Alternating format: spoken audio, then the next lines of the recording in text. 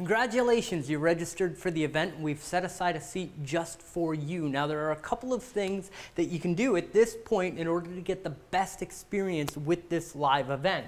First, check your email. We've sent you an invitation to the event with a schedule reminder inside that email. Make sure you schedule the event in your calendar and you set that time aside now and set a reminder for about 15 minutes before the event so that you get a reminder. We all know how busy we are, right? And sometimes we forget about stuff. So it's important to set that reminder.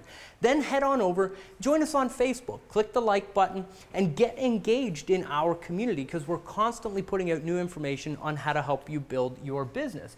Make sure when you get the information for the event, you show up early, normally about 5 minutes. We sometimes get a little bit overbooked on these webinars and not everybody can get in. So if you show up early, it makes sure that you get your seat and you actually get in and get the information from the event.